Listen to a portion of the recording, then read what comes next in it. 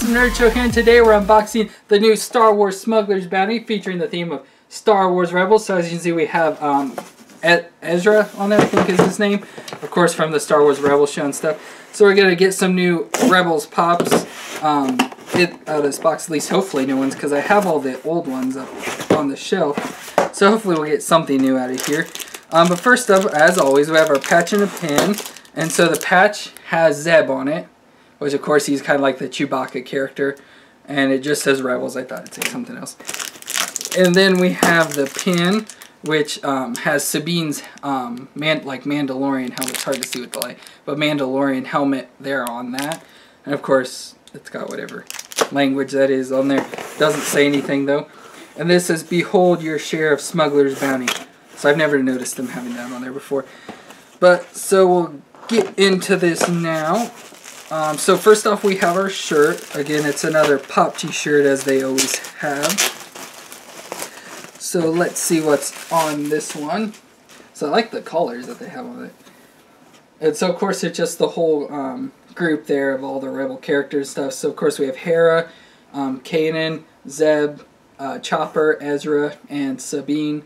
They're all around on the shirt and stuff, so that's kind of cool. Then the whole Star Wars Rebels logo there for the show and everything. So that's kind of a cool shirt. I really like those colors they chose on that. So that's awesome. Then next up, we'll go ahead and start with this one, I guess. And so it is a Chopper Hikari, which Chopper, of course, is the R2-D2 type character, as you can see. But he's kind of a different shape and stuff. But this is kind of cool. Of course, we got another one that's the exact same color as the Darth Vader one we got a few months ago. It's all like the black color or whatever. You can kind of see through, probably not on the camera, but in here you can kind of see through that it's all hollow and it's real like squishy, which I always thought Hikaris were like a glass or really hard plastic, and because I always heard they were super fragile and stuff, but this doesn't seem fragile at all. It's like almost like a toy ball or something like that, just like hollow, and you could like bounce it or something. But it's still cool. It's hard, like I said, hard to see the detail with it being all black and stuff. But it's just a Chopper, as I said, which is really cool. Wish he had his little arms hanging out, but he doesn't. So that's awesome. And then we have our two pops for the, or we get two pops this month. And this one I do remember was advertised, but it's a Darth Maul. And of course this is, I believe, the second Darth Maul that they've made. I have the original one on the desk behind me, which was from like episode 1 or whatever. But this is his new like Rebels looking version where he doesn't have the shirt on and stuff, and he's supposed to have metal legs, but he's got boots and stuff on, kind of hiding it and stuff. But as you can see, he looks a lot more evil than the old one does because of all the paint, increased paint detail and stuff that they can add onto and stuff. But of course, he has this classic double lightsaber there, which is awesome. Actually, this one looks different because he has some like points sticking off of it. It's kind of hard to see. But that looks really cool. That's awesome. As I said, I forgot they did advertise that one was going to be in here. But then they have another one, which I did not know, and it's a Captain Rex, which is really, or maybe it's not. I'll say this is the first one clone figure that they've made where they've actually like labeled it or something. I forgot they did do ones a while ago. They were, I think they were exclusives or something. But I never had any, or I don't have any of them.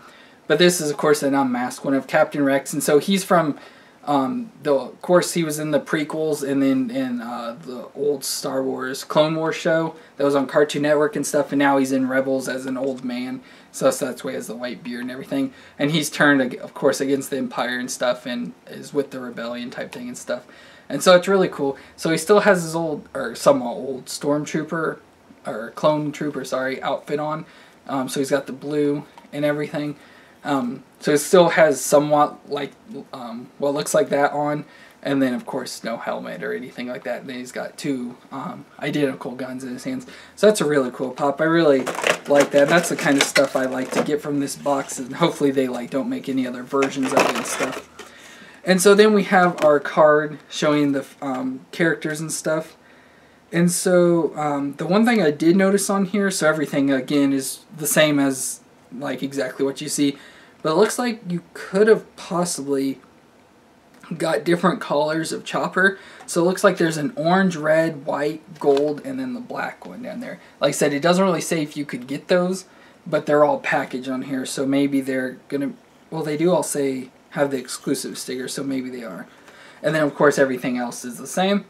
And then our next box is gonna have the theme of can't think of what it's called. A New Hope, that's what I'm trying to say, because it's the 40th anniversary of A New Hope's release and stuff. So that's going to be really cool, and so obviously we're going to get some New Hope character and celebrating the whole 40th anniversary. So it's going to be a big year for Star Wars anniversary related stuff. So it's super cool for a Star Wars fan and stuff. But that's going to be it for this Smuggler's Bounty Box. If you enjoyed, please leave a thumbs up, leave any comments you have down below, and hit the red subscribe button to see more, and we will see you next time.